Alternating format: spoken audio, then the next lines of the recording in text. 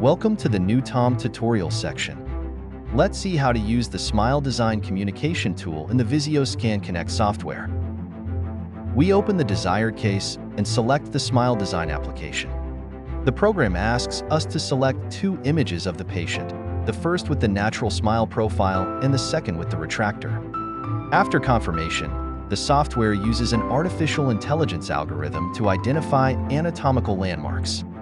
By selecting each single point, it will be possible to modify its positioning thanks to an auto magnification tool. Continuing the flow, you are asked to draw the profile of the smile line using a series of points.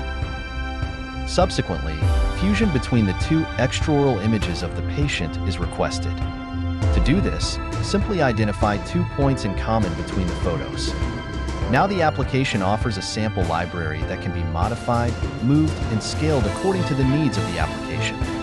If the library does not satisfy aesthetic needs, it can be replaced by a convenient menu that supports the workflow. Color customization remains, with the option to select saturation and different color scales, along with the option to add a shadow effect. Once the most appropriate chromatic result is selected, the gum color can be blended in the interproximal areas. The final step creates a pre-post treatment comparison video, allows for patient masking, and exports all design phases into the software. These files will constitute a useful communication tool and can be shared with the patient or partner. For other tutorials or more information, we recommend visiting the official page New Tom.